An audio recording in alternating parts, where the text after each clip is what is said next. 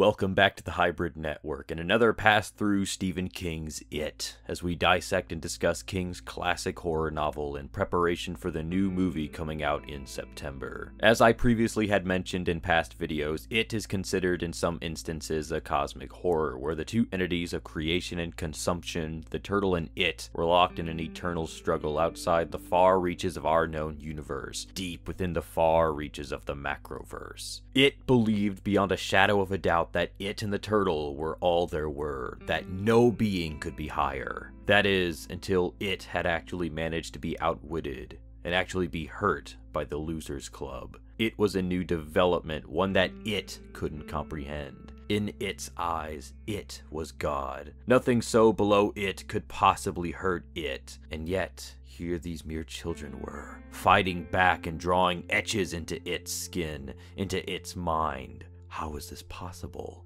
As the entity awaits the children within the sewer, It stumbles upon a thought that perhaps there was more outside of It, that there was another working through the children, no, conspiring through the children to destroy It. But it rationalizes this speculation as simply It's newfound experience with self-fear, equating it to simply an irrational thought. But as it turns out, It was on the right path. There's no for sure confirmation regarding this fact, but it's taken as a sign among the readers of the book that this other that It was suddenly so worried about could in fact be Gan, the all-powerful entity of the entire Stephen King multiverse, essentially being the god for all of King's works in fiction. It's believed that through Gan's power working through the children, they were able to summon the strength of will, the strength of their character to fight back against It, putting it in its place and ending its terrible cycle of death, chaos, and fear amidst Derry, Maine, working through the white in its purity. But there is so much more to know about this powerful figure.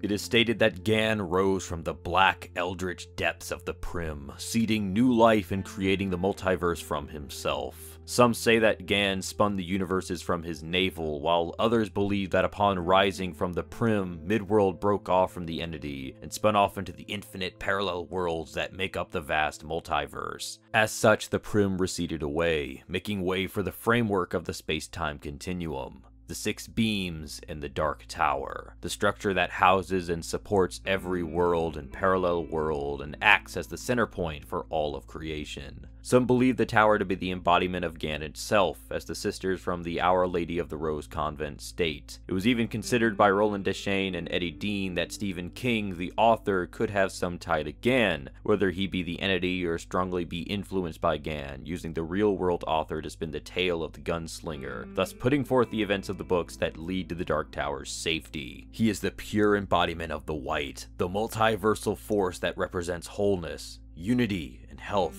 fighting against the outer dark, represented by the Crimson King. But that's actually going to do it for this video. Thank you guys so much for listening, and as always, when we're dealing with these very lore-based subject matter, please correct me if I got anything wrong. Just, again, keep in mind I'm only human. Make sure you guys like this video and subscribe to the Hybrid Network to stay all up to date on all of our videos as they come out. My name is Luke, and I'll catch you guys next time.